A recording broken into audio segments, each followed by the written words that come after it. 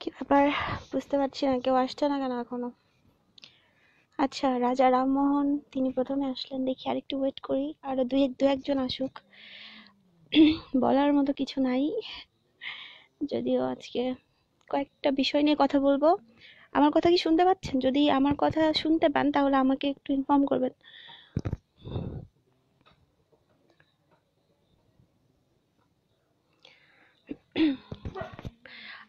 Rocky, Rocky.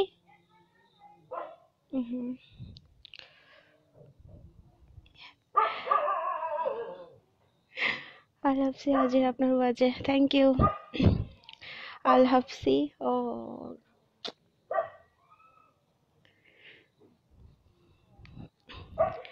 আচ্ছা, জানি না, আমার লাইভটা একটু শেয়ার করে দিবেন আজকে। খুব বেশি ইম্পর্টেন্ট কিছু না, যদিও প্রায়োরিটি দেওয়ার মতো কিছু নাই, তারপরও ভালোবাসা। ভাইয়া কেমন আছেন? থ্যাংক ইউ, লাইভে চলে আসলেন আপনারা। সবাইকে স্বাগতম জানাচ্ছি আমার লাইভে। অনেকদিন পরে আসলাম আমি, যদিও অনেকদিন পরই আসি। তো আজকে যে বিষয়টা নিয়ে কথা বলবো সেটা হয়তো অনেকে আন্দাজ করতে পারছেন যে আমি কি নিয়ে কথা বলবো। সম্প্রতি আমাকে নিয়ে বেশ কিছু স্বনামধন্য ব্যক্তিরা, অনেক জ্ঞানী বুদ্ধিমান এবং তাদের এডুকেটেড পার্সনই, আমরা জানি যে তারা খুবই এডুকেটেড, তাদের জ্ঞান বুদ্ধি বিবেক তারা অনেক অনেক এগিয়ে আমার থেকে, আমার থেকে বয়সেও তারা অনেক অনেক অনেক সিনিয়র।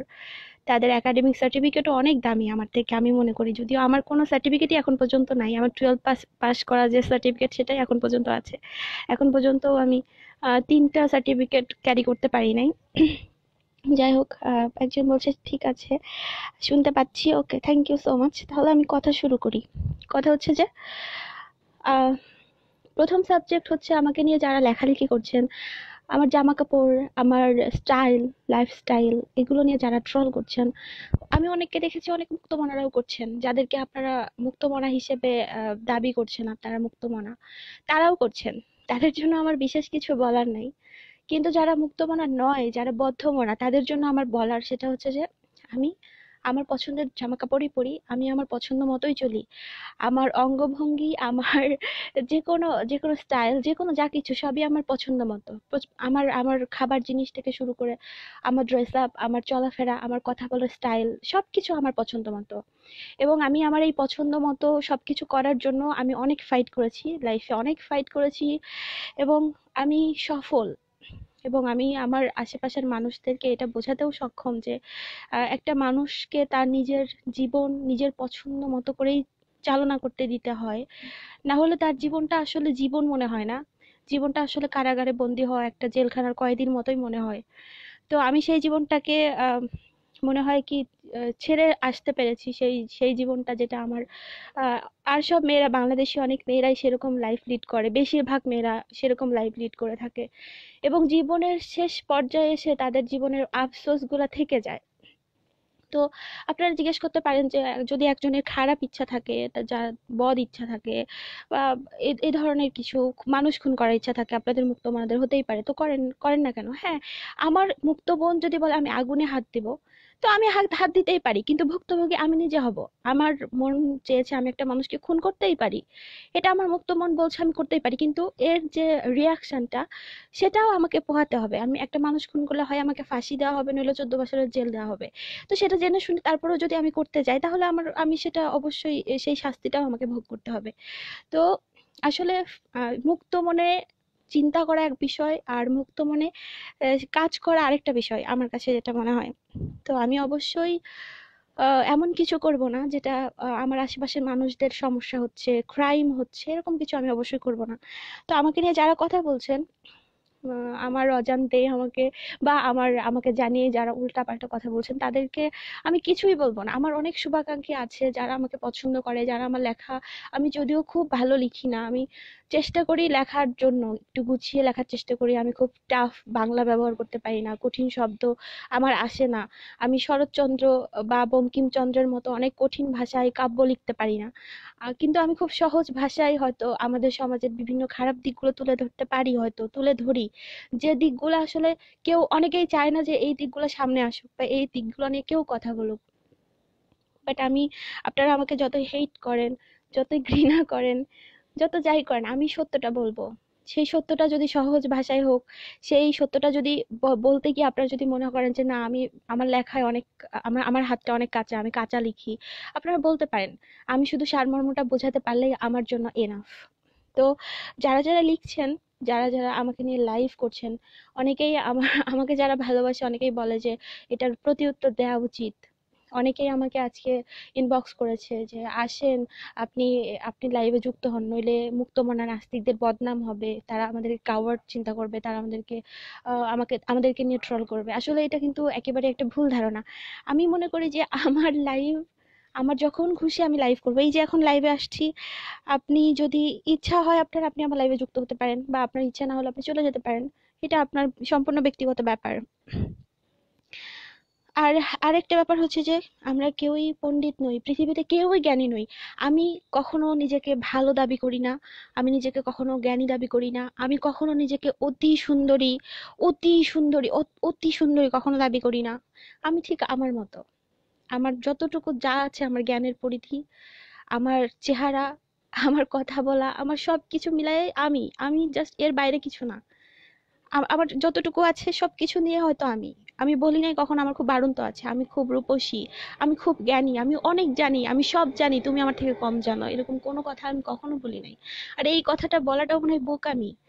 আপনি যদি মনে করেন একটা মানুষকে আমি খারাপ বলবো, বলবো যে তুমি খুব খারাপ মানুষ, তো ওই খারাপ মানুষ বলার আগে আমাকে চিন্তা করতে হবে আমি কতটুকু ভালো মানুষ, কিংবা আমি কি আদৌ ভালো মানুষ, সেটুকু অবশ্যই আমাদেরকে চিন্তা করতে হবে। আমরা অনেকে এগুলো চিন্তা না করে বলে ফেলি, নিজেকে জাজ করি, নিজেই জাজ করি, নিজেই নিজেকে সার্টিফিকেট দেই, বা আমরা হয়তো বা অন্যকে সার্টিফিকেট দেই যে ও একটা খারাপ মেয়ে, ও একটা খারাপ ছেলে, ও এটা করে, ও সেটা করে। আমি অনেকদিন আগে একটা পোস্ট করেছিলাম, যে পোস্টের মধ্যে আমি লিখেছিলাম যে নারীর বা যে কোনো মানুষের চরিত্র কখনো তার পোশাকে থাকে না, কখনো তার চরিত্র তার পোশাকের মধ্যে থাকে না। সুতরাং পোশাক দেখে অনেকে, হ্যাঁ অনেকে আপনাদের যে কোনো সমাজে মনে করেন যে আপনার সমাজে আমার পোশাক দেখে আপনার আমাকে মনে হতে পারে খুব খারাপ, সেটা অন্যায়ের কিছু না। আমি কখনো বলি নাই যে আপনি এটা অন্যায় করেছেন আমাকে খারাপ ভেবে, আমার ড্রেস আপ দেখে আপনি আমাকে জাজ করছেন, দেন আপনি খুবই খারাপ মানুষ, আমি কখনো সেটা বলি নাই। আমি যে সমাজে চলি, আমার যে সোসাইটিতে চলি, সেখানে আমার ড্রেস নিয়ে কোনো কথা হয় না, কখনোই তারা বলে না, বা পশ্চিমাতেও এই ধরনের ড্রেস নিয়ে কোনো কোনো কথাই তারা বলবে না। সুতরাং তারা কিন্তু আমার পোশাক দেখে আমাকে জাজ করছে না, আপনি করছেন, কারণ আপনার সমাজ ওখানে পড়ে আছে, আপনার সমাজটা আলাদা জায়গাতে। আপনার সমাজ এখনো সেই সেই কি বলবো যে 150 ফুট নিচে, মানে মাটির নিচে এখন পর্যন্ত পড়ে আছে। আপনারা এখনো মাটির উপরে উঠতে পারেন নাই। আপনারা এখনো মানুষকে বিচার করেন তার পোশাক নিয়ে, মানুষকে বিচার করেন তার মুখের কথা দিয়ে, তার কাজকর্মে নয়। একটা মানুষকে জাজ করার জন্য, একটা মানুষকে জাজ করার জন্য অবশ্যই তার কর্মকাণ্ডকে আপনি দেখবেন। আমি আপনার ধর্মকে ছোট করছি বলে আমি খারাপ মানুষ হয়ে গেলাম? ধর্ম কি? আপনি নিজেই ধর্মের ডেফিনেশন খুঁজে পাবেন না, নিজেই আপনি আপনার সৃষ্টিকর্তার ডেফিনেশন খুঁজে পাবেন না, নিজেই আপনার ধর্মকে, আপনার আপনার যে সৃষ্টিকর্তা আছে তাকে আপনি লজিক্যালি প্রমাণই করতে পারবেন না। তো যেটাকে আপনি প্রমাণ করতে নিজেই ব্যর্থ, নিজেই প্রমাণ করতে ব্যর্থ, সেটাকে নিয়ে কেউ যদি কোনো কটূক্তি করে, কথা বলে, সেটার বিপরীতে কথা বলে, তার মানে সে খারাপ। এটা আপনার যুক্তি বলতে পারে, কিন্তু একজন যুক্তিযুক্ত চিন্তা ভাবনা করা মানুষ সে কখনোই এই কথাটা, কখনোই আপনার এই কথাকে আমার মনে হয় না প্রায়োরিটি দেবে, আমিও দিব না। আমাকে অনেকে অনেক কিছু বলছে, যারা বলছে আমি মনে করি না তাদের কথার উত্তর দেওয়ার মতো কোনো মানসিকতা আমার মধ্যে আছে। আর আমি যা করছি আমি এটাই করব। আমি যেটা করে যাচ্ছিলাম সেটা এখনো করছি, ভবিষ্যতেও করব, আমার সুযোগ সুবিধা নিয়ে। যেমন আমি হয়তো একটা সময় ব্যস্ত হয়ে যাব, পড়াশোনা শেষ করব, চাকরি করব, তখন এতটা পারবো না হয়তো, কিন্তু তারপরে এই পথ আমি ছেড়ে দিব না। এই পথটা আমি আমি আজকে আমার কাঁচা চুল, আমার আমার চেহারা সুন্দর, যৌবন আছে, তার মানে আমি এটা করছি না। একটা সময় আমার চুল পেকে যাবে, আমার বয়স হয়ে যাবে, আমার কণ্ঠ অনেক ভারী হয়ে যাবে, খারাপ হয়ে যাবে, আমি হাঁটতে পারবো না, তারপরেও আমার চেতনা জায়গাতে থাকবে, এবং আমার কাজটাও আমার কাজের জায়গাতে থাকবে।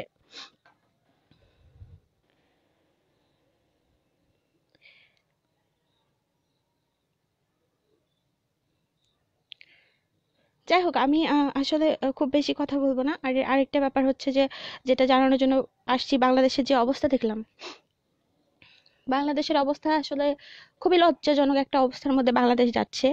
বাংলাদেশে ধর্মের প্রভাব এতটা বাড়ছে যে বাংলাদেশের নারীদের মানে এতটা এতটা পর্যায়ে চলে গেছে। একটা সময় কিন্তু এতটা ছিল না, এতটা খারাপ পর্যায়ে চলে গেছে যে বাংলাদেশে এখন নারীকে বাইরে বেরোনোটাই মনে হয় কি যে বন্ধ করে দিতে চায় মুমিন সমাজ। তো আপনারা করুন, সমস্যা নেই। তবে আমার কাছে যেটা মনে হয় যে, এই যে কথা বলছেন ধর্ম নিয়েই কিন্তু বলছেন, ধর্মের বাইরে কিছু বলছেন না। আমি জানি আপনারা সহি ইসলাম প্রচার করার জন্য বাংলাদেশে এই আন্দোলনটা শুরু করেছেন যে নারীকে ঘরে রাখো, নারীকে পড়তে দিও না, ভার্সিটিতে যেতে দিও না। এই যে সংগ্রাম, এই সংগ্রামটা তো ইসলাম থেকেই নেওয়া, এবং এটা সবাই বুঝতে পারছে, আপনিও বুঝতে পারছেন, আমিও পারছি, তারাও পারছে, যারা যারা এগুলো করছে। তো আমার যেটা মনে হচ্ছে যে, আপনাদের বলে না যে নিজের পা নিজেই হচ্ছে কুড়াল দিয়ে কাটা, ওই আপনারা সেটাই করছেন। কখনো টিকাতে পারবেন না, আরো নিজেরা উড়ে যাবেন। নারী স্বাধীনতাকে আপনারা বাঁধতে চাচ্ছেন আবার নতুন করে। আমার মনে হয় কি যে, এবার ধর্মের ভূত এমনিতেই উড়ে যাবে বাংলাদেশ থেকে, আমাদের কিছুই করতে হবে না। আমরা যা করার করে দিয়েছি। নারী স্বাধীনতা এগিয়ে যাবে, নারী স্বাধীনতা নিয়ে কেউ কখনো বাধা দিতে পারবে না। বাংলাদেশের নারীরা এখন পুরুষদের থেকেও আরো বেশি স্বাবলম্বী আমি হতে চলেছে, খুব তাড়াতাড়ি হয়ে যাবে। আসলে পুরুষতান্ত্রিক যে সমাজটা, ধর্ম তো পুরোটাই পুরুষতান্ত্রিক। তো এই পুরুষতান্ত্রিকতাকে আঁকড়ে ধরার জন্য ধর্মের যে একটা ধর্ম নামক যে একটা কি বলবো যে আহ, আমি আসলে জানি এটার কি নাম দিব, অজুহাত বলা চলে, যে ধর্ম নামক যে অজুহাতটা আপনারা খাড়া করতে যাচ্ছেন, সেটার এবার নিপাত যাবে। এটা এটা একদম শিওর, ভয় পাওয়ার কিছু নেই। যারা অনেকে চিন্তা করছেন যে নারীদের কি হবে, বাংলাদেশের নারীদের অবস্থা কি হবে, তারা আসলে মোটেও চিন্তা করবেন না। কারণ আহ, একজন মানুষ, আমার মনে হয় কি যে বাংলাদেশে মানে মডারেট মানুষগুলো যারা আছেন, মডারেট ধার্মিক যারা আছেন বা ধর্মকে জাস্ট মেনে চলেন, ধর্মে কিন্তু গোঁড়ামির দিকে নাই, তারা তারা নিজেরাই এটার বিরুদ্ধে কথা বলছে, অলরেডি বলছে। এখন আপনি তাদেরকে কাফের বলতে পারেন, মানে তাদের ভাষায় কিন্তু ওই মানুষটা কাফের, যারা বলছে যে নারীকে নারীর স্বাধীন মতো পড়াশোনা করানো উচিত, চাকরি ক্ষেত্রে যাওয়ার সুযোগ দেওয়া উচিত। ঠিক আছে, যারা তাদের মেয়েদেরকে ভালো ইউনিভার্সিটিতে ভর্তির কথা বলছেন। তো আমার মনে হয় কি তাদেরকে আপনারা তো কাফের বলছেন। তো বাংলাদেশে এখন কাফেরের সংখ্যা তাহলে অনেক বেশি, এটা নিয়ে চিন্তা করার কিছু নাই। আর আরেকটা ব্যাপার হচ্ছে যে, এই যে আরেকটা হচ্ছে যে, আমাদের বাংলাদেশের মেয়েরা, যেমন আমি হয়তো, আমরা কয়েকজনই হয়তো আছি যারা অনলাইনে কথা বলছি, খুব বেশি কাউকে এখন পর্যন্ত পাই নাই। তবে একটা ভালো একটা সংবাদ, সেটা হচ্ছে যে নারীরা তাদের অধিকার ছেড়ে দিবে না। তারা তাদের অধিকার নিয়ে অনেকেই বাইরে আসতে পারছে না, সেটা ঠিক আছে, কিন্তু নারীরা তাদের অধিকার ছেড়ে দিবে না। নারীদের কার্যক্রম অনেক এগিয়ে গেছে, এবং আমরা সবসময় তাদের মানে তাদের যে কার্যক্রম, সেটাতে আমরা সহযোগিতা করতে থাকবো, এবং খুব জোরালো ভাবে করব। এবং ধর্মের যে শেকলগুলো আছে, সেগুলো তারা ছিঁড়েছে, অলরেডি ছিঁড়ে ফেলেছে। তো সেটা হয়তো অনেকে সামনে আনতে পারছে না, বাট এটা হচ্ছে আপনাদের ধর্মকে যে ছুঁড়ে ফেলে দিয়েছে, সেটা আমরা দেখতে পাই, আপনারাও হয়তো অনেকে দেখতে পাচ্ছেন। আপনারা নিজেরাই দেখেন যে এই যে মেয়েরা হিজাব পরছে, আপনারা চিন্তা করছেন ওয়াও, বাংলাদেশের মেয়েরা হিজাবি, ওয়াও ওয়াও, কি ব্যাপার, খুব একটা ভীষণ ব্যাপার, যে আমরা খুব খুশি হইতেছি বাংলাদেশের মেয়েরা ধার্মিক হয়ে যাচ্ছে, এরা হিজাব করছে। বাট সো স্যাড, এটা কখনোই আপনার ধর্মকে বড় বানানোর জন্য তারা হিজাব করছে তা কিন্তু না। হিজাবি মেয়েদেরকে দেখেছেন? তাদের চোখের আইল্যাশ থেকে শুরু করে ঠোঁটের লিপস্টিক পর্যন্ত দেখেছেন? তাদের মুখের মেকআপের পরিমাণটা দেখেছেন কখনো? এটা কি কখনো খেয়াল করেছেন? মনে হয় না। এরা নিজেদেরকে সুন্দর করার জন্য হিজাব পরছে, নিজেদেরকে আকর্ষণীয় করার জন্য হিজাব পরছে। ঠিক আছে, যখন একটা মেয়ে হিজাব করে তখন তার ফেসটা অনেক বেশি গ্লেজ করে, অনেক বেশি গ্লেজ দেয়, ওই চেহারাকে আকর্ষণীয় করার জন্য হিজাব পরছে, মোটেই ধর্মকে পামপট্টি দেওয়ার জন্য হিজাব পরছে না বাংলাদেশের মেয়েরা। ঠিক আছে, এটা নিয়ে নাচানাচি করার কিছু না। আপনি যান, গিয়ে বলেন যে ঠোঁটে লিপস্টিক মারা নিষেধ, চোখে কাজল দেওয়া নিষেধ, মুখে মেকআপ করা নিষেধ, ঠোঁট মোট দেখানো নিষেধ, যান বলেন, দেখেন আপনার ধর্মকে কিভাবে একটা কি বল কিক করে। কিক, কিক শব্দের অর্থ জানেন তো না? একজন বলছে যে, বিডি আমান কি করো তুমি? আমি পড়াশোনা করি ভাই। আরেকটা হচ্ছে পাগলের সুখ মনে মনে, হ্যাঁ এটা সত্যি কথা, মুসলিমদের সুখ এখন মনে মনে হয়ে গেছে। আসলে সুখ মুসলিমরা বেশি দিন টিকবে না। আচ্ছা, আমনকে, আচ্ছা আমনকে আসছে না। সুমন কুমার দাস লিখেছে, শুধু বাংলাদেশে কেন, সমগ্র পৃথিবীতেই নারীর অধিকার দিতে হবে। আমরা সবাই মানুষ, সবার অধিকার সমান হওয়াটাই স্বাভাবিক। হ্যাঁ, ঠিক বলেছেন। সবার অধিকার, আমি কখনো ওই দলে নয়। হ্যাঁ, অনেকে আমাকে জিজ্ঞেস করে যে রিয়া আপু আপনি কি নারীবাদী? আমি আসলে নারীবাদী বলতে আমি অবশ্যই নারীবাদী, আমি অবশ্যই নারী স্বাধীনতা নিয়ে কথা বলি, কাজ করি। আমি অবশ্যই চাই নারীর স্বাধীনতা সমান হোক বাংলাদেশে, নারী পুরুষ সবার অধিকার সমান হোক। তবে আরেকটা ব্যাপার হচ্ছে যে কেউ কেউ বলছে যে নারীদেরকে বেশি সুযোগ দেওয়ার পক্ষে আমরা কাজ করি, আপনি কি সেটাকে সমর্থন করেন? আমি অবশ্যই নারীকে একটু বেশি সুযোগ দেওয়ার যে পক্ষ, সেই পক্ষপাতিত্ব করি, কিন্তু এখানে আমার একটা একটা কিন্তু আছে। সেই কিন্তুটা হচ্ছে যে যে নারীর প্রয়োজন তাকে একটু বেশি সুযোগ দেয়া, তাকে বেশি দিতে হবে। যেমন ক্লাসে আমি হয়তো খুব ভালো স্টুডেন্ট, আমার খুব বেশি গাইড না দিলেও আমি পড়াশোনাটা পারবো, কিন্তু আরেকটা স্টুডেন্ট যে আমার থেকে একটু হয়তো কম পড়াশোনায় কম বুঝে, আমি হয়তো ক্যাচ করতে পারি ভালো, আমি হয়তো অঙ্কটা খুব সহজে বুঝেছি, কিন্তু আমার পাশের মেয়েটা হয়তো আরেকটু দেরিতে বুঝেছে। তো তাকে আরেকটু সুযোগ দিতে হবে, তাকে আরেকটু বেশি করে টাইম দিতে হবে। আমি আমার টিচারকে অবশ্যই এটা সাজেস্ট করবো, স্যার আমাকে নয়, ওকে একটু বেশি করে গাইড দেন, ওকে একটু বেশি করে বোঝান। এই যে এই ব্যাপারটা এরকম না যে আমাকে 1 ঘন্টা বোঝাবে, ওকেও 1 ঘন্টা বোঝাতে হবে, এটা হচ্ছে সমান অধিকার। বাট আমি বলবো যে ও আমার থেকে, যেহেতু ও হয়তো ব্রেন ক্যাচ করে কম, সুতরাং ওকে আপনি 1.5 ঘন্টা দেন, আমাকে একটু কমিয়ে দেন। আমি অবশ্যই সেটা বলবো। আমি কখনোই এটা বলবো না যারা অধিকারে খুব কম পাচ্ছে, যাদের অধিকার কম, যারা সুযোগ কম পাচ্ছে, তাদেরকে একটু বেশি অধিকার দিতে হবে, যাতে তারা মেকআপ করতে পারে। আমি অবশ্যই সেটাকে সমর্থন করি। আমি সার্বিকভাবে যে তাদেরকে, নারীদেরকে বেশি দিতে হবে, আমি এখানে সমর্থন আমার নাই। আর আরেকটা হচ্ছে যে চরিত্র নিয়ে কথা বলেছেন। চরিত্রর যে ওয়ার্ডটা, চরিত্রহীন, চরিত্রহীন না, সরি, চরিত্রহীন না, নারীদেরকে বেশিরভাগ চরিত্রহীনা বলা হয়। চরিত্রহীনা কথাটার সাথে আমি মোটেই সহমত নই। অনেক নাস্তিকদেরকে দেখেছি, অনেক মুক্তমনা, সরি নাস্তিক আমি ইউজ করাটা ঠিক হবে না, নাস্তিক নাস্তিক বলবো না, মুক্তমনা বলবো, ফ্রি থিঙ্কার বলবো। অনেক ফ্রি থিঙ্কারকে আমি দেখেছি যারা চরিত্রহীনা বলে, পতিতা শব্দটা ইউজ করে, জারজ শব্দটা ইউজ করে, হিজড়া শব্দটা ইউজ করে। আমি তাদের মানে ঘোর বিপরীতে কথা বলবো। তারা এই শব্দটা, শব্দের মধ্যে এখন পর্যন্ত এই শব্দগুলোকে যদি তাদের ব্যক্তিগত জীবন থেকে এখন পর্যন্ত মুছে না দিতে পারে, তারা কখনোই মুক্তমনা না, তারা কখনোই মুক্তমনা হতে পারে নাই। একজন বলেছে যে রিয়া তুমি তুমি হিন্দু, হিন্দু ধর্মের মধ্যে এত গোঁজামিল, তা না বলে ইসলাম ধর্ম। আচ্ছা, আমি হিন্দু, আমি কখনো সেটা বলি নাই যে আমি হিন্দু, এটা কখনো দাবিও করি নাই যে আমি হিন্দু, বা আমি কখনো এটা দাবি করি না আমি মুসলিম, বা আমি কখনো দাবি করি না আমি খ্রিস্টান। আমি কোনো কিছু দাবি করি না, আমি একজন মানুষ, আমি সেই হিসেবে লিখি। আর আরেকটা ব্যাপার হচ্ছে, আপনি ভালো একটা প্রশ্ন করেছেন, প্রশ্নটার উত্তর আমি দিব। সেটা হচ্ছে যে মুসলিম ধর্ম নিয়ে কেন এত বেশি বলেন? মুসলিম ধর্ম নিয়ে সবাই অনেক বেশি বলে, কেন ভাই? কারণ আপনাদের দোষ বেশি, বুঝছেন? আপনি দেখবেন যে ওই একটা খুন হলে সেটার মধ্যে প্রধান আসামি করা হয়, কিছু আসামি করা হয়, আর কিছু মানুষদেরকে বেকসুর খালাস দেওয়া হয়, ওদেরকে সন্দেহজনকভাবে ধরা হয়। তো ওই যে যাদেরকে প্রধান আসামি করা হয়, তো ওদের জন্য রিমান্ডের ব্যবস্থা কিছুদিন বেশি হয়, বুঝছেন? তো সেম ইসলাম ধর্মের রিমান্ডের ব্যবস্থাটা একটু বেশি, কারণ এদের মধ্যে বর্বরতা বেশি, এদের এদের মধ্যে মানুষের প্রতি মানুষের ঘৃণা ছড়ানোর দিকটা এখন পর্যন্ত বেশিই রয়েছে। হিন্দুদের ধর্মেও যথেষ্ট পরিমাণে ঘৃণা ছড়ানোর ব্যাপার ছিল, কিন্তু তারা সেগুলোকে তারা বর্জন করছে, এবং তারা রিফর্ম করছে, তারা নিজেদেরকে সংস্কার করছে। এজন্য তাদেরকে খুব বেশি বোঝানোর মতো কিছু নাই। তারপরেও আমি বলি না এরকম কিছু না, আমি অবশ্যই হিন্দু ধর্ম নিয়ে লিখি এবং লিখবো সামনেও। এবং আমার হিন্দু ধর্ম নিয়ে যতগুলো লাইভ আসছে, এতগুলো লাইভ আমি হয়তো অনেককেই দেখি নাই যে তারা করেছে। সুতরাং এই ইসলাম ধর্মের রিমান্ডের পরিমাণ আপনাদেরকে বেশি নিতেই হবে, তাই না?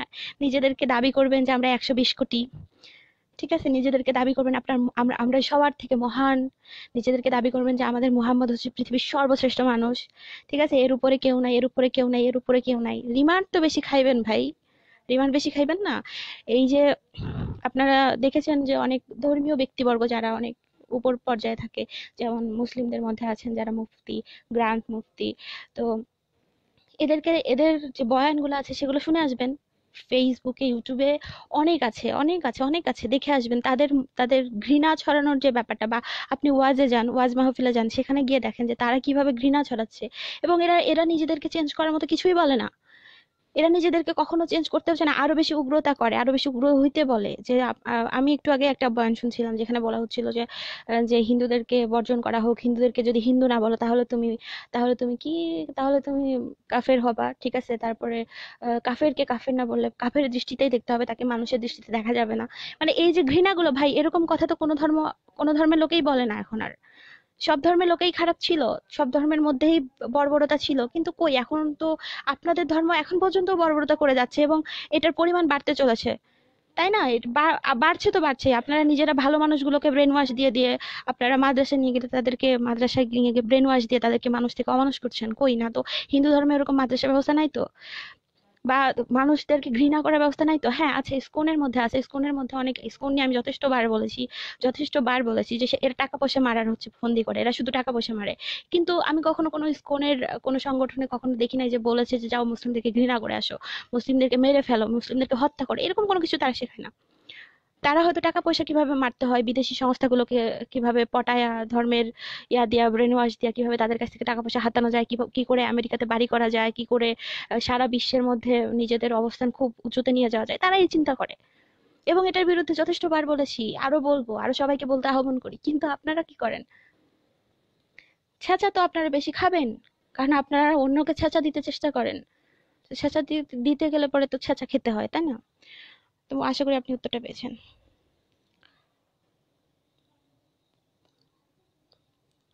একজন লিখেছে যে ব্রাহ্মণত্ব নাকি ব্রাহ্মণত্বের সীমিত বেড়াজাল থেকে আপনাদের প্রচেষ্টায় নিজেদেরকে বের করতে পেরেছি। ব্রাহ্মণত্ব, হ্যাঁ, ব্রাহ্মণদের ব্যাপারটা খুবই জঘন্য একটা ব্যাপার। ব্রাহ্মণরা সমাজে নিজেদেরকে উঁচু স্থানে রাখার জন্য অন্যান্যদেরকে প্রচন্ড ভাবে আর কি নোংরামি শিখিয়েছে, সেগুলো থেকে অবশ্যই আমরা বেরিয়েছি আমাদের সবাইকে। আচ্ছা, একজন এসছে,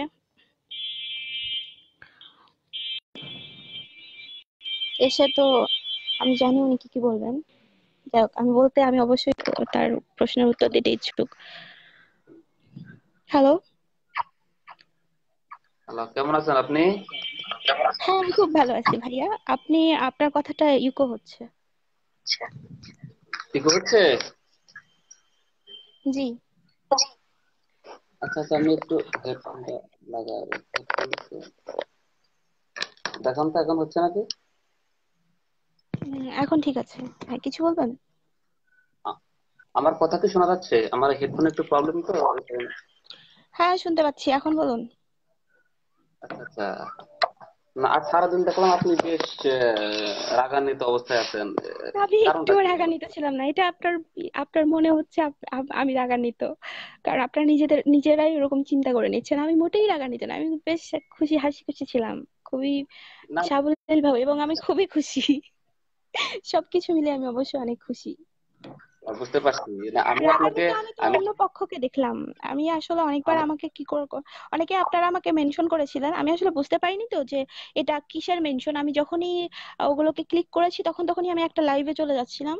তো সেই লাইভটাতে আমি দেখেছি যে খুব মানে গালাগালি হচ্ছিল, খুব নোংরা ভাষায় কথা হচ্ছিল। কাকে জানি একটা বললো যে ফাকিং বাস্টার্ড, এই টাইপের কথা বললো, কাকে জানি বললো বান্দর, বাদর, এই টাইপের কথা। আমি যতবার গিয়েছি মানে ওখানে যারা আমাকে কমেন্ট করছিল, না হলে 10 থেকে 12 জন তো আমাকে কমেন্ট মেনশন করেছে। তো আমি ওগুলোকে ক্লিক করে দেখতেছিলাম যে ওখানে আমি চলে যাচ্ছি, তো ওখানে এই ধরনের কথাবার্তা হচ্ছিল। তো আমি একটু হাসলাম, জাস্ট আমার খুব ভালো লাগলো, মজা লাগলো, মানে বিনোদন লাগলো আর কি। আচ্ছা ঠিক আছে, আপনি কি কোনো প্রশ্ন করতে চান? বেশ ভালো বিনোদন পাইছেন, ঠিক আছে। আমি আপনাকে বলছিলাম যে যে মুজিব ভাই লাইভে আসছে আপনার সাথে কথা বলার জন্য, আপনি যুক্ত হন, আমি আপনাকে দাওয়াত দিলাম।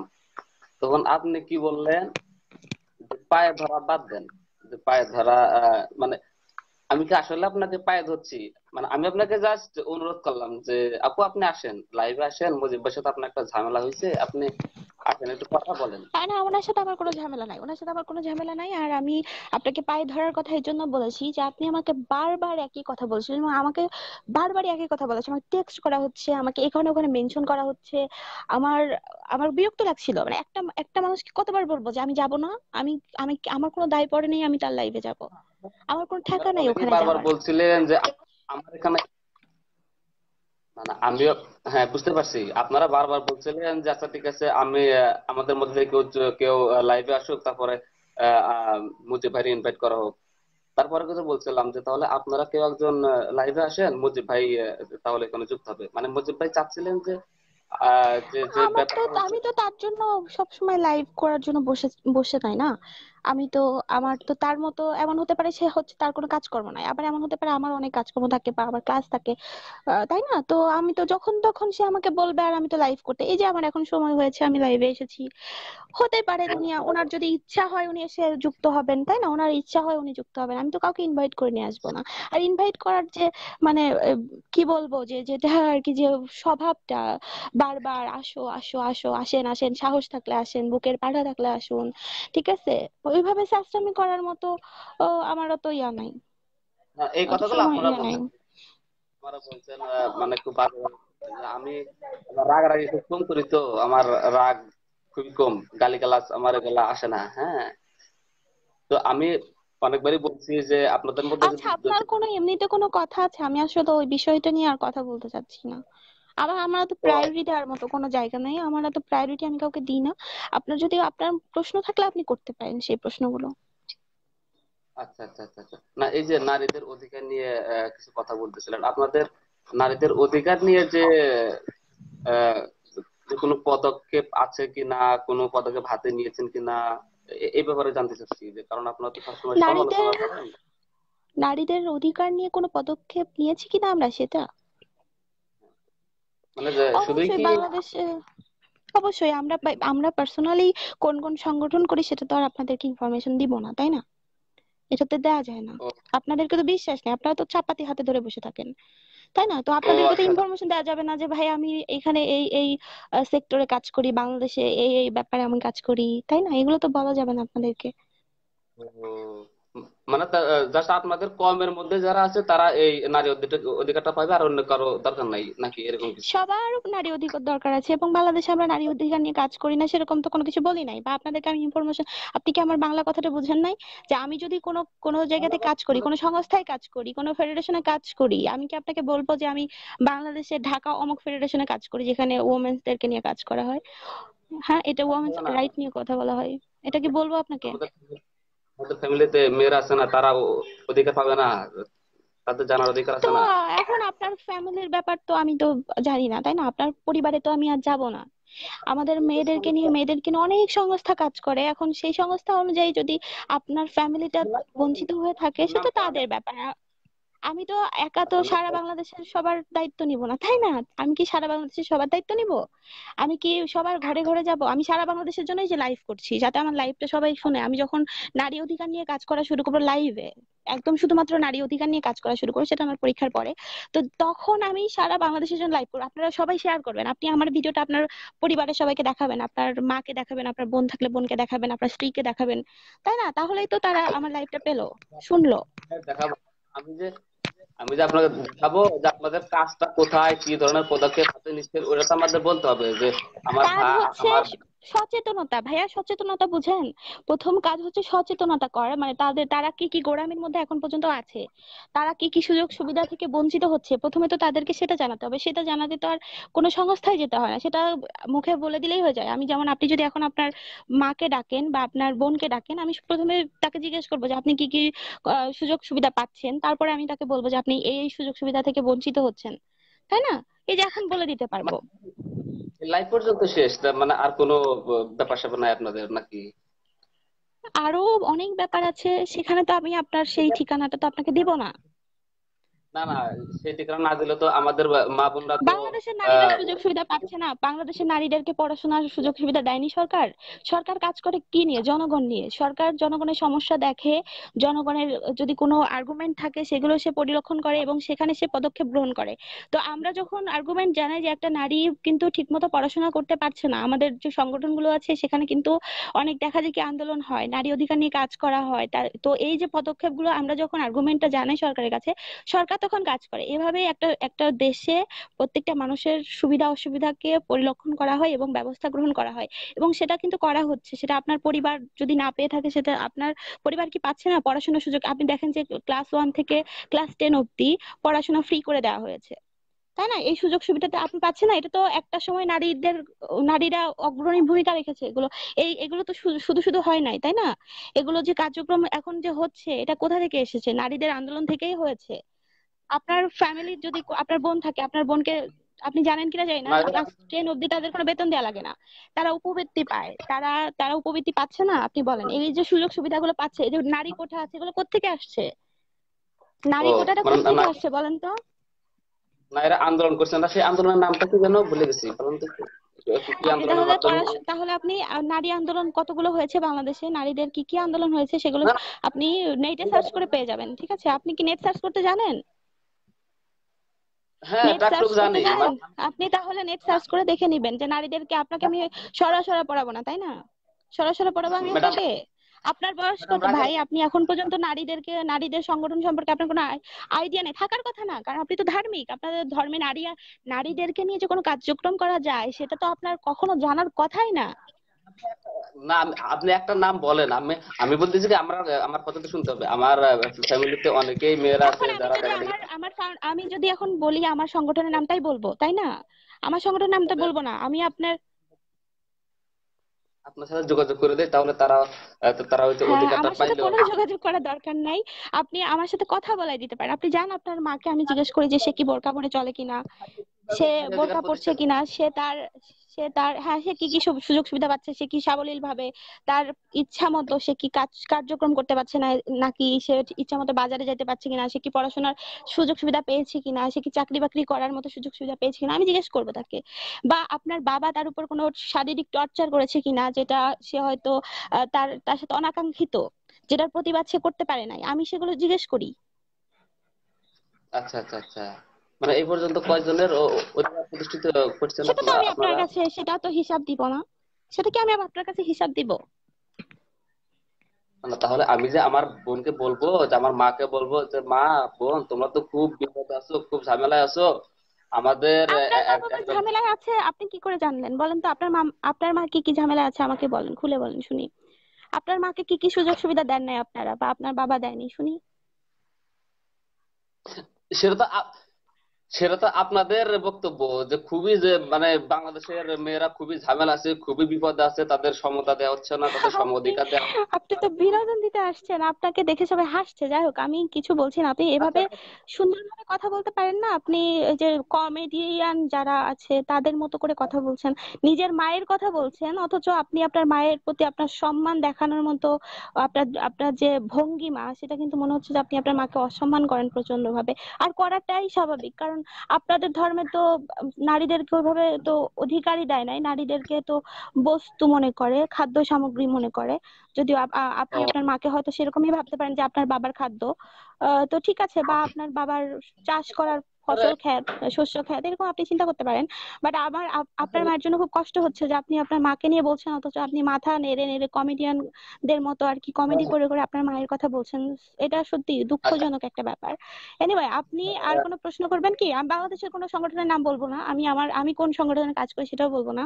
নাই ভাই, নাই তো, আসলে নাই তো, আপনি বলবেন কি হবে, নাই তো। আসলেই না, হ্যাঁ, হ্যাঁ, যদি আপনি দাবি করেন তাহলে সেটা আপনাদের জন্য। যদি বাংলাদেশে কোনো ওমেন্স দের রাইট নিয়ে কথা বলার মতো কোনো সংগঠন না থাকে, সেটা আপনাদের দোষ, আপনাদের ধর্মের এই দোষ। জাস্ট ঠিক আছে, যদি না থাকে লাইভ মনে করেন পরে হ্যাঁ, লোক আমরা তুলতে লাইভে আসবো, আমরা অনলাইনে এইভাবে পর্দান, মানে এই যে আমি এখন লাইভটা অন্ধকার আছে আমার, এরকম এগুলো দিয়ে। অন্ধকার হয়ে কথা বলবো। ঠিক আছে, অন্ধকারে কথা বলবো। আমার কথাটা কেউ শুনলে শুনবে, না শুনলে না শুনবে। ঠিক আছে, আমি এভাবেই কথা বলবো। আমি আমার আন্দোলন এভাবে মনে করেন, আমি এভাবেই আন্দোলন করবো। আপনার কোনো সমস্যা আছে? না, অধিকার আপনার আদায়ের কোনো জন্য এতগুলো সমস্যা আছে বলুন তো? একটা হ্যাঁ, আন্দোলনের নাম বলতে পারলেন না। এটা কোনো কথা হইলো? এতগুলো আচ্ছা, অধিকার। আচ্ছা, আমি এই আন্দোলনের কথা বলবো না। আমি কোন কোন আন্দোলন হয়েছে সেটা আপনাকে বলবো না। মনে করেন যে আমি যে যে আন্দোলনে গিয়েছি, আমি মনে করেন যে শাহবাগে দাঁড়িয়েছি, যেখানে যেখানে, আমি আপনাকে বলবো না যে আমি কোন কোন আন্দোলনে গিয়েছি। আমি শাহবাগে কোথায় সাবেক দাঁড়িয়েছি, সাবেক টিএসসি তে কোথায় দাঁড়িয়েছি, বা আন্দোলনে আমি কোন টিএসসি তে আন্দোলনে কোথায় দাঁড়িয়েছি আমি আপনাকে বলবো না। ওকে? আপনি আমার আপনি আমার পার্সোনাল ইনফরমেশন চাচ্ছেন। আপনি নারী খুব নারী সুন্দরভাবে, অধিকার নিয়ে। আপনার কোনো অন্য কোনো ভ্যালিড কোনো প্রশ্ন আছে? লজিক ব্যাপারটা বুঝেন? লজিক নারী বুঝেন? অধিকার নারী অধিকার প্রতিষ্ঠা নিয়ে সাবেক কোন আন্দোলন হয়েছে বলেন তো একটু শুনি।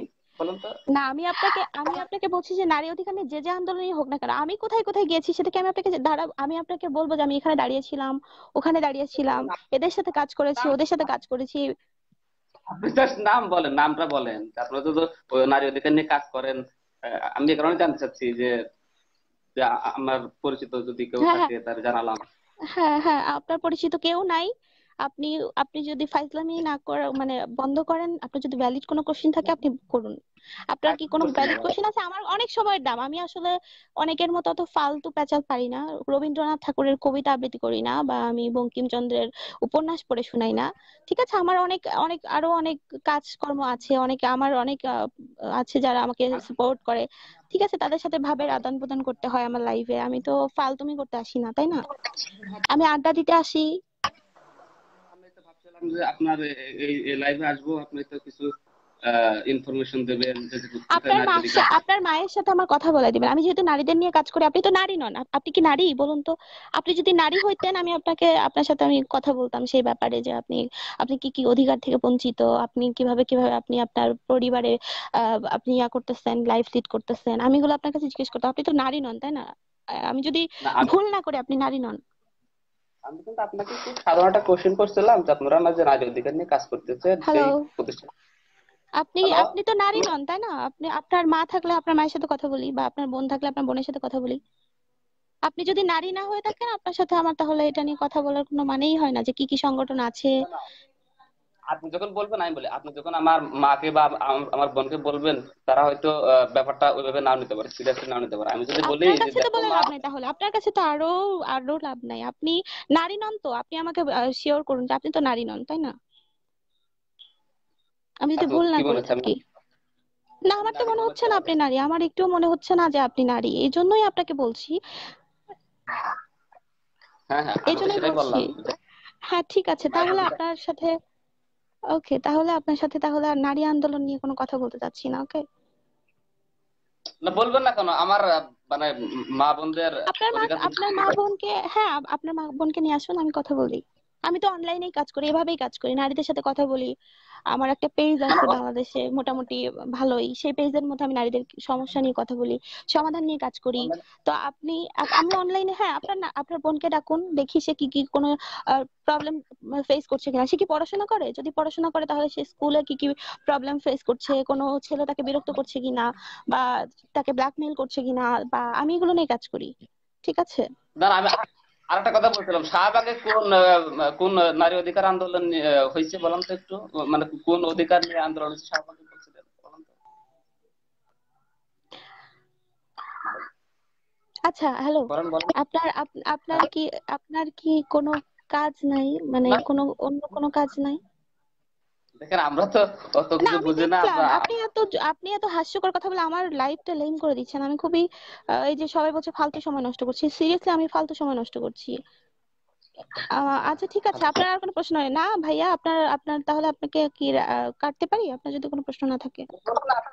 প্রশ্ন তো এতগুলো করলাম, একটা তো ঠিকঠাক কোনো উত্তর দিতে পারলাম না। দেখুন আমি হ্যাঁ, আমি আমি যা কোনো জানার উত্তর জন্য। দিতে পারি নাই, আমি আসলে কোনো উত্তরই দিতে পারি নাই, এবং আমি যে আপনার প্রশ্নের উত্তর দিতে পারিনি সেটা আমার লাইভে সবাই শুনেছে। ঠিক আছে, সবাই শুনেছে আমি উত্তর দিতে পারিনি। আপনি জিতে গেছেন, আমি হেরে গেছি। হ্যাঁ, না আপনার আর কোনো প্রশ্ন আছে? দেখুন, না দেখুন, হার জেতার কোনো ব্যাপার না। আমি হার জেতা নিয়ে, আমি হারলেই যে মানে একটা জিনিস হ্যাঁ, হ্যাঁ, পরিস্থিতি হয়েছে, হয়ে যাবে হ্যাঁ, এমন। হ্যাঁ, হ্যাঁ, হয়েছে, হয়েছে, হয়েছে। আপনি আর কোনো প্রশ্ন আছে? আছে, আরো অনেক প্রশ্ন আছে। হ্যাঁ, করেন, করেন। একটা প্রশ্ন পড়ে আসলে থাকলে তো, হবে না, আরো আরো আছে, করেন, সেগুলো প্রশ্ন করেন, তাই না? আচ্ছা অনেক আপনি তো কিছু। রাগ করেন কেন ভাই? এত রাগ না, তো না, আমি রাগি একটু কেন না, ভাই? আমি রাগ করি না, আমি খুবই মানে না রাগকে বর্জন করার চেষ্টা করি সবসময়। এবং আপনার আপনাকে যদি আমি এখন স্ট্রংলি যদি আপনার সাবজেক্ট বা আপনি যে টপিকের কথা বলছেন সেটা থেকে আপনাকে না সরাই, তাহলে তো আপনি সরতেছেন না। আপনি তো সুন্দরভাবে, আমি আপনাকে বলেছি, আপনার আর কোনো প্রশ্ন আছে ভাইয়া, আপনি করুন সেটা। আপনি তো ওই শাহবাগের নারী আন্দোলনে গিয়ে বসে আছেন ভাই। সেই শাহবাগের নারী আন্দোলন কি হয়েছে? আমি আপনাকে যে বলেছি যে আমি কি কি আন্দোলনে গিয়েছি, আমি কি কি মানববন্ধন করেছি, সেগুলো বা আমি কি কি প্রদীপ উজ্জ্বলন, কোন কোন মানে কি কি বারে বা কি কি তারিখে আমি কি কি এসে গেছি, সেগুলো আপনি আমার কাছে জিজ্ঞেস করছেন। আমি তো আপনাকে সেগুলো বলবো না। না, ভিত্তিহীন কোশ্চেন করে তো লাভ নাই। আপনার অন্য কোনো প্রশ্ন আছে? অন্য কোনো প্রশ্ন আছে? আপনাকে সবাই কাটতে বলছে। আমি মনে হয় কি যে কাটবো যদি আপনি আরেকটা প্রশ্ন না করেন।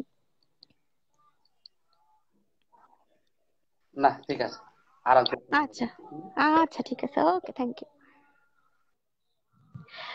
আচ্ছা, ওই মুমিনটা, উনি আসলে মুমিন কিনা জানি না, যাই হোক উনি আজকে দেখলাম আমাকে অনেকবার বার সে মেনশন করেছে, তো তো ওনার খুব মাথা নষ্ট, আমি জানি তার তার লাইভে যুক্ত হই নাই এর জন্য। আচ্ছা, যিনি আছেন হচ্ছেন আমন, উনি ওনাকে আসেন কথা বলি, এবার মনে হয় যুক্ত করা যাবে আপনাকে।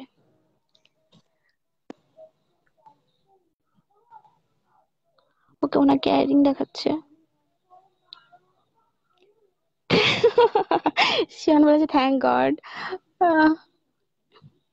না, ওনাকে কাটার না, উনি বিনোদন দিচ্ছিল, আপনারাও বিনোদন পাচ্ছিলেন, বিরক্তের সাথে নিবেন না এদের কথাবার্তা, বিরক্তের সাথে নিবেন না, বিনোদনের সাথে নিন, তাহলে আপনার জন্য সেটা ভালো হবে। আহ হ্যালো আমান ভাইয়া, কি অবস্থা? হ্যালো আমান ভাইয়া, আহ আনফরচুনেটলি ওনার লাইফটা কেটে গেল, আরেকজনকে যুক্ত করার চেষ্টা করব।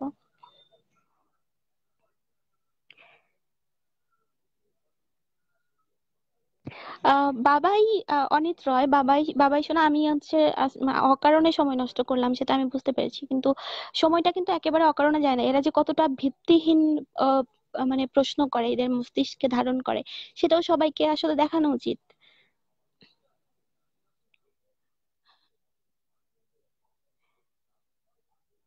আচ্ছা, আরেকজনকে যুক্ত করেছিলাম তো, ওনাকে লিঙ্ক দেখাচ্ছে,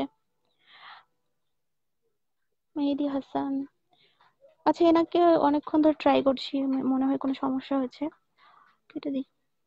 আরেকবার চেষ্টা করুন ভাইয়া, আপনি আরেকবার চেষ্টা করুন, আমি যুক্ত করার চেষ্টা করব।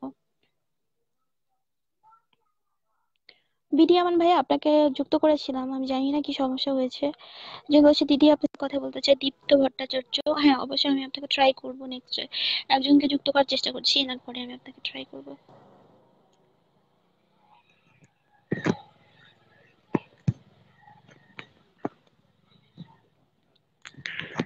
কি ব্যাপার আমি জানি না, অনেকক্ষণ ধরে আর কি অ্যাডিং দেখাচ্ছে, অ্যাডিং দেখাচ্ছে, অ্যাডিং দেখাচ্ছে। অ্যাডমি।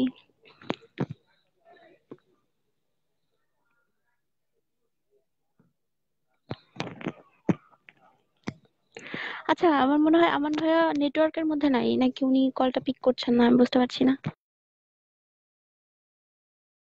একজনকে যুক্ত করার চেষ্টা করি। আচ্ছা, ওই যিনি আমাকে টেক্সট করলেন উনি একটু ইয়া পাঠাবেন, মেহেদি হাসান। আচ্ছা, ওনারটা আসবে। অনেককেই দেখছি যে এরা বলছে যে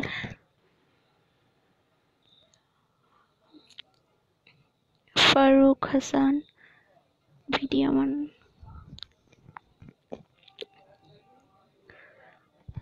আরেকজনকে যুক্ত করার চেষ্টা করছি, সেলিম ভাইকে যুক্ত করুন।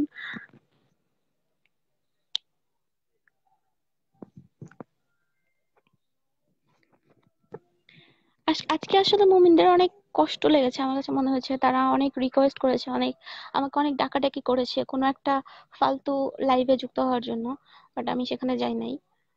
এই জন্য আসলে মুমিনে আমার উপর প্রচন্ড ক্ষেপে আছে, আমার কাছে মনে হয় যেটা।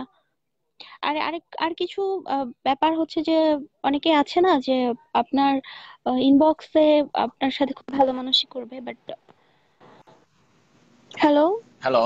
ফারুক হাসান ভাইয়া, হ্যাঁ আপনি কি শুনতে পাচ্ছেন আমার কথা? জি আপু, শুনতে পাচ্ছি। আপনি কেমন আছেন? জি ভাইয়া, ভালো আছি, আপনি কেমন আছেন? জি ভাইয়া, আমি ভালো আছি। আহ, তারপরে ওই বাতাস, তারপরে আপনি আজকে কোন বিষয়টা নিয়ে আলোচনা করতে চাচ্ছেন সে বিষয়ে আমি একটু কিছু প্রশ্ন করতাম। আজকে আমি আসলে স্পেসিফিক কোনো কিছু নিয়ে আসি নাই, বাট আমি যেটা নিয়ে আলোচনা করছি যে বাংলাদেশের যে নারীদেরকে নিয়ে যেসব নোংরামি করছে, মুমিন সমাজ যেটাকে বলে, যারা বাংলাদেশের ধর্মের সব থেকে মেইন, কি বলবো, বিশিষ্ট মানে ব্যক্তিবর্গ যেটা বলে, তারা যেসব নোংরামি করছে সেগুলো নিয়েই কথা বলছিলাম। আর একজন বিশিষ্ট অনলাইন বিশিষ্ট এডুকেটেড প্রফেসর মুজিবুর রহমানকে নিয়ে কথা বলছিলাম, যিনি আমাকে নিয়ে আজকে বেশ কিছু নোংরামি করলেন, অনেকে ইনফর্ম করলো, আমি যদিও দেখি নাই লাইভটা। তো সেটা নিয়ে একটু কথা বলতে এসেছিলাম আর কি। আচ্ছা বলুন আপনি। আপনি তো বাংলাদেশে মনে হয় থাকেন, তাই না? আমি আপনাকে একটা কথা বলি ভাইয়া, এই যে বাংলাদেশের নারীদেরকে পড়াশোনা করার বিরুদ্ধে কথা বললেন আমাদের এক শফি হুজুর, তারপরে এর আগে উনি নারীদেরকে তেঁতুল হুজুর বললেন, তারপরে আমাদের রাজ্জাক হুজুর বলেন যে একটা নারী যদি দোকানে যায়, বাইরে যায়, রাস্তায় হাঁটে, তাহলে আপনি কখনো বেহেশতে যাইতে পারবেন না। এই যে ধরনের কথাগুলো বলে, এগুলোকে আপনি সাপোর্ট করেন? এটা আসলে কিভাবে এটা সাপোর্ট করা যায়, কিভাবে এটা আসলে অ্যাকচুয়ালি আমি দেশে থাকি না, আমি দেশের বাইরে আছি। তো এখন আমার ফ্যামিলিতে ওরকম ভাবে কোনো পুরুষ লোক নেই। পুরুষ লোক যা আছে তারা তাদের কাজকর্ম নিয়ে ব্যস্ত। আমার বাসায় মহিলা যারা আছে তাদের তো শুধু বাসার ভিতরে কাজ থাকবে এটা তো কোনো কথা না, তাদের তো বাসার বাইরেও মাঝে মধ্যে যেতে হবে। মানে তাদের বাসার ভিতরে যে কাজ, রান্না বাড়া করা, রান্না বাড়া অনেক সময় কিছু ঠেকে গেলে, অনেক কিছু সমস্যা হলে তারা বাইরে যে আনতে হবে, এটা কিনে আনতে হবে। তো এটা যাওয়াতেও যদি আমাদের এই শফি মোল্লা হুজুরের যদি সমস্যা হয়, তো আসলে এখানে তো তাহলে সে যদি, আমার বাসার মহিলা যদি বাসা থেকে বাইরে না হতে পারে, তাহলে সে রান্নাটা করবে কোত্থেকে, খাবেটা কোত্থেকে?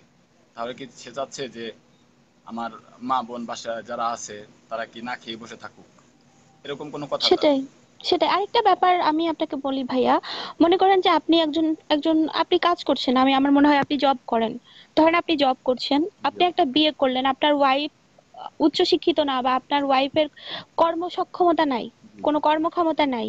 তো হঠাৎ আপনাদের দাম্পত্য জীবনে আপনি কোনোভাবে কোনো অ্যাক্সিডেন্টে আপনার কোনো একটা সমস্যা হয়ে গেল, পঙ্গু হয়ে গেল, বা কোনো একটা জি, সমস্যা অবশ্যই। হলো, আমি বলছি না এরকম কিছু হোক, আমি আপনার জন্য অবশ্যই শুভ কামনা করি, আপনি খুবই ভালো থাকেন। ধরেন এরকম কিছু হলো, তখন আপনার স্ত্রী কি, সে যদি কর্মক্ষম হয়, পড়াশোনা জানে, বা একটু এডুকেটেড হয়, বা একটা ছোটখাটো জব করার যে সক্ষমতা সেটা যদি তার মধ্যে থাকে, তাহলে আপনার সংসারটা তো খুব সুন্দরভাবে চলবে। তো সেটা কি সে, তো সেই যে সক্ষমতা, সেটা কি একটা নারীর গ্রহণ করা উচিত না? বা নিজের মধ্যে সেই সক্ষমতাটা তৈরি করা উচিত নয়? এটা তো অবশ্যই আমি চাবো, এটা তো আমি তো অবশ্যই আমি চাবো যে আমি উপস্থিত অনুপস্থিত যেভাবেই হোক, আমি চাবো যে আমি যেমন কর্মক্ষমতা রাখি, আমার ওয়াইফও কর্মক্ষমতা থাকলে সেও কাজ করবে। এটা তো আমি অবশ্যই চাই। তো সেখানে যদি আমার সমাজের মাথা যারা, আমাদের সমাজের মোড়ল যারা, তারা যদি এটাকে ওই নজরে না দেখে যে আমার ওয়াইফ কাজ করছে এটা আমার ফ্যামিলির জন্যই, আমার বাচ্চা কাচ্চার জন্যই, তো আমি যে টাকাটা ইনকাম করি সে টাকাটায় আমার ফ্যামিলি ভালো মতো চলছে। তো আমার ওয়াইফ যদি কাজ করে আর একটা টাকা আর্ন করে, সেই টাকাটা কি আমার ফ্যামিলিটা কি আর একটু ভালো মতো চলতে পারে না? অবশ্যই সেটা ভালো মতো চলতে পারে। তো এখানে ভালোভাবে কাজ করবে, ভালোভাবে একটা জীবনটা যাপন করবে, এটাই তো স্বাভাবিক। সেই বর্বর, সেই অন্ধ যুগের মতো, সেই আলখাল্লা পরে অন্ধকারের ভিতরে থেকে জীবন যাপন করবে, এটা এখন আর কোনো মানুষ চায় না।